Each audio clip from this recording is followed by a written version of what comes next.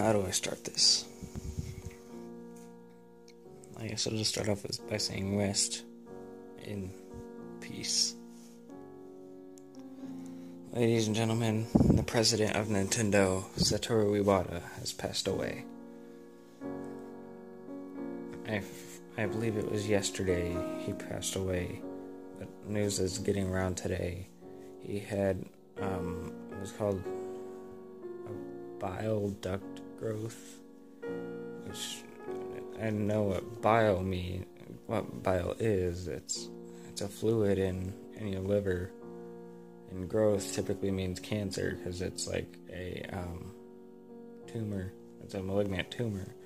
And duct must mean something about moving that liquid. It must have had some sort of like cancer involving that, just as a guess.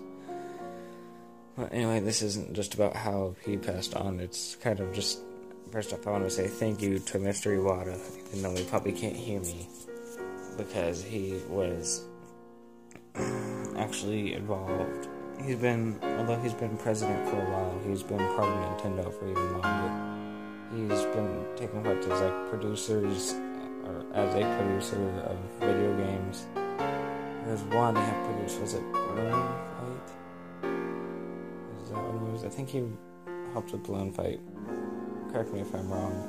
I don't mean to insult him if that's not right. But he was, like, most people, even if you're not a Nintendo fan, you should know who Satoru Iwata is. The only other person that, one of few people I would expect non-Nintendo fans to know, aside from Shigeru Miyamoto, who directed Mario and Zelda, Star Fox and stuff. But, yeah, Satoru Iwata, he always seemed like such a nice person. It's sad to see him go.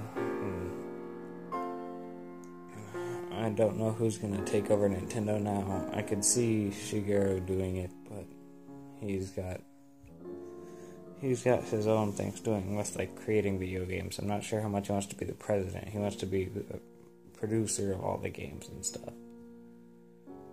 So I don't know. Maybe they'll have Reggie take over or something. I doubt it because he's American.